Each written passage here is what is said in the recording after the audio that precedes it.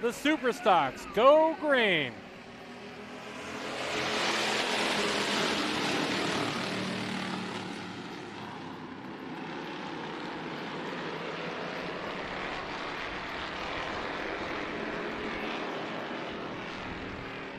And leading lap number 1. Oh, we got him tangled here. Turn 4. Look out.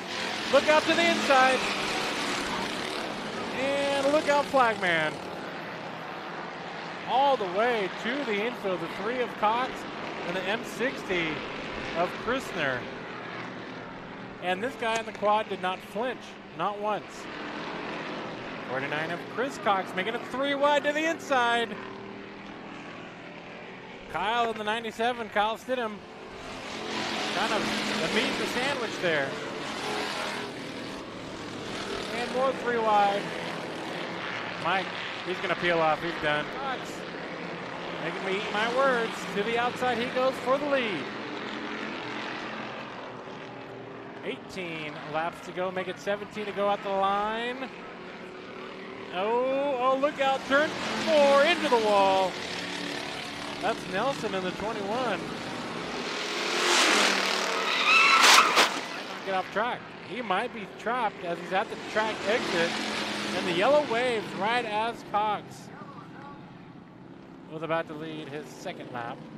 Good for Cox is that he was Alex Rodriguez to the inside. Chris Cox to the outside.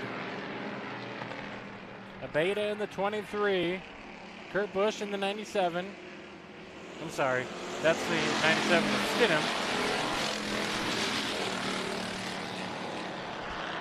And look at this, good tight racing here. Up front, top 5.